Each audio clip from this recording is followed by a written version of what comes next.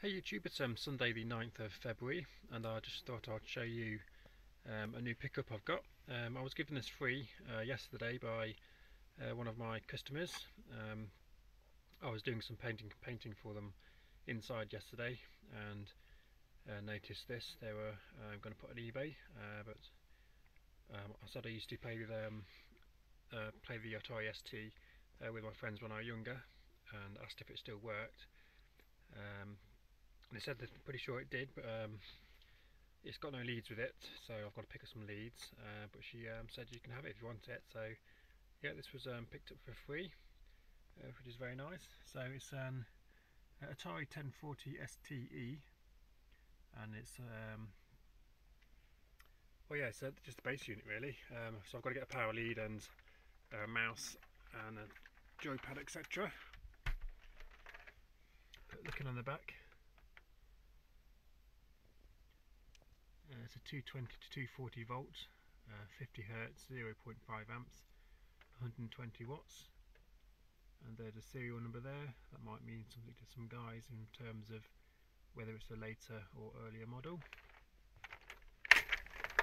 It's got various ports. Tucked away under the keyboard there is the port for your joysticks or mouse. On the side here it's got the floppy drive. Now some of these floppy drives come double-sided, but I'm not sure if that one is. I'm not sure how you tell physically, or if you have to insert a disc and find out.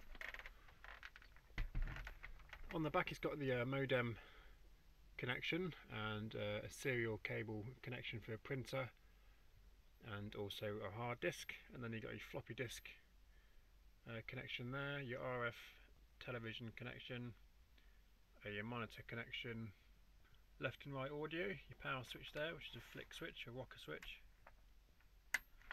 and then your power input and a reset button there.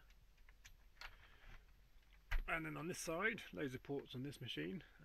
You've got an out and MIDI musical ports there.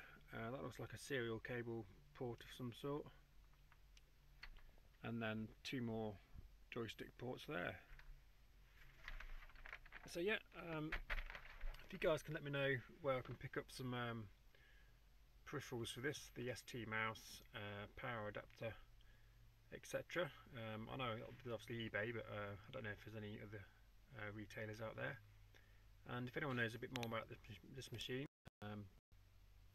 let me know. Leave your comments below. Thanks for watching. I'll see you soon.